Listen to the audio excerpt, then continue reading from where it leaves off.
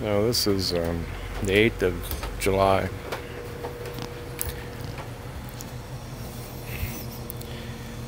And we're looking at what used to be Water Street, right out front of our house. Now these guys get started a little before 7 in the morning, and it's a little after 7:30 at night, and they just stopped doing this.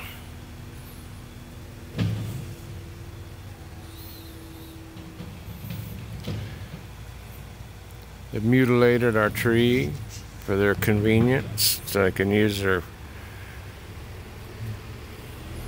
heavy equipment, which is, we're talking like right out. Well, I see they've conveniently missed the sidewalk, so they won't have to replace it.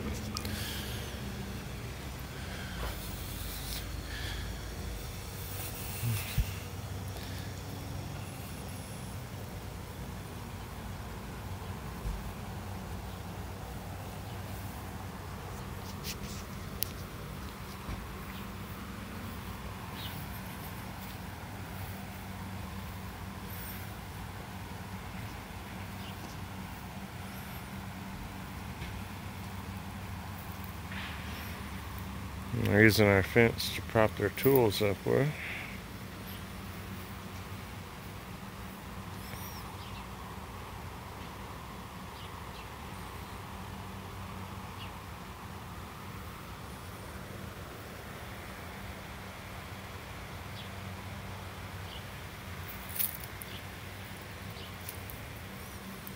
You want all these out-of-town construction crews that come in to Sheridan and tear up the town year after year.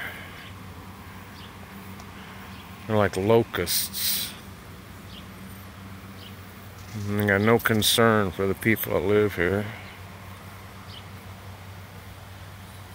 Come in and treat the whole town as if it's a construction zone. And for what? I mean, our service isn't going to get any better, but it wouldn't surprise me one bit if we didn't end up paying more for water. More yet. I mean, when we first moved here, it was $40 a month. We turned on the water, and water came out of it. Now it's almost 3 times that, and you turn on the water, and water comes out of it. For no extra service, but paying more for the same thing. And for what reason? Just so they can build infrastructure stronger, so they can move even more people in.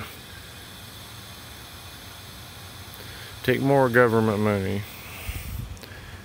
Increase taxes.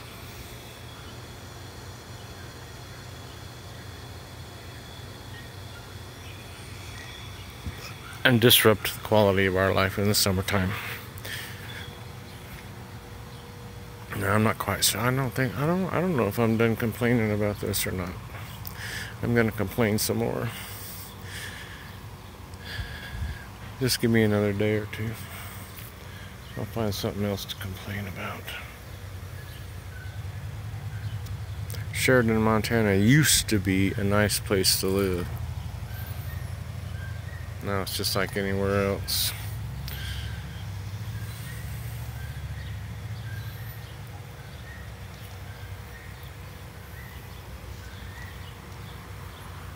I guess I better put some water on our garden.